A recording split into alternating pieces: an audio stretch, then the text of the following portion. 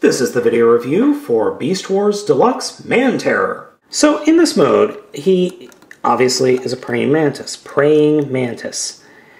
And he kind of can't stand on his own because of his giant claws, which are filled with deadly shooting discs of death. I said deadly shooting discs of death. Damn it. Death! Yes, there we go. Okay, so now that silliness is out of the way, these discs actually are bladed. I mean, there's a lot of detail on these little things. So that's pretty cool. As you can see, he is somewhat nicely detailed. Got some texturing there, some nice orange. I don't know what it is with orange in the Beast Wars. There's a whole lot of orange. Anyway, so his eyes are nicely detailed. He does have a working mouth-ish. I guess that's enough to eat a quarter. All the purple plastic is translucent, which I find really weird.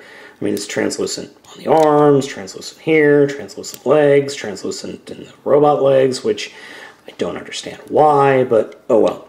So, as you can see, he's kind of a mess in beast mode. His arms are so big, it kind of takes away from the rest of the figure. Not only that, they don't stay up too well. They're kind of spindly. So let's go ahead and get him transformed. First we're going to do is rotate these sections up to hook into the arms, or where the shoulders will be, I guess. Or maybe not. Oh, I'm sorry. You know, I had it mistransformed in beast mode.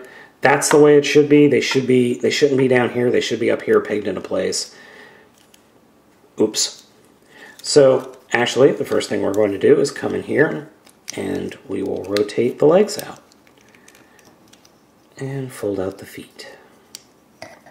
Next, we will take this whole upper torso, this whole section, and swing it down. And you kind of have to play with things a bit here to get them in place. Fold that up, just get the robot, okay, see what I did there? From that, I folded that up, and then that will fit right down there. And this is where it gets a little weird and a little more tricky. These sections will fold in and create a chest plate. So you do that, and then you rotate the arm up like that. Now you have to kind of come in here and get these leg bits out of the way. And I'm going to try and do this without popping a ball joint. I doubt I'm going to be able to do it, but here goes. So, alright, there's one out of the way. To make this easier, I'm just going to, well, you really can't make it easier because they'll get in the way. So, I'll do it like this. As you can see, I almost had it. These ball joints pop really easily, and that's kind of good because you're going to pop them all the time. And there we have Manterror, which I remember getting this guy and thinking, oh, this guy's cool, and he's awesome, and he's a giant praying mantis, and yeah, I am not digging this figure. I haven't dug this figure in a couple of years. His face is just stupid looking, with that whole Joker-like grin. The plastic on the figure feels wrong. It feels cheap. He's got no real hand syndrome. He does have quite a bit of posability, but the ball joints on mine are starting to get a little bit, you know, loose. On the arms, they're not too bad. On the legs, forget it. I mean, just forget it.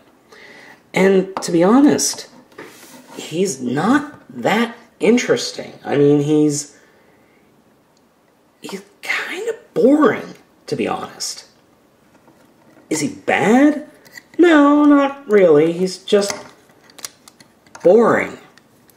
I mean, there's no real way to wrap around the fact that he has these giant freaking no-hand things that he can go Well, he can at least hunt and peck when he needs to type. I mean, he can hunt and peck. Like, that's about it. But other than that, he's kind of a boring figure. I mean, yes, he's got posability in his arms and in his legs, and I'm sure you could get him in some nice poses, but the weight on his arms is just ridiculous. Even when you're launching the blade, the weight isn't in the blade. I mean, this maybe weighs a gram. It's right here. This bit of plastic is super heavy compared to the rest of the figure. And to be honest, he's just dull. I mean, you could get some decent poses, but he's just, I mean, that's a pretty good pose. But compared to some other guys, he's just boring. I can't recommend him.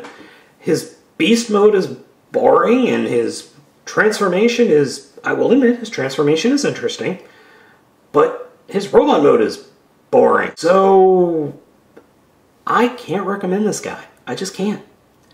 Like I said, he's boring.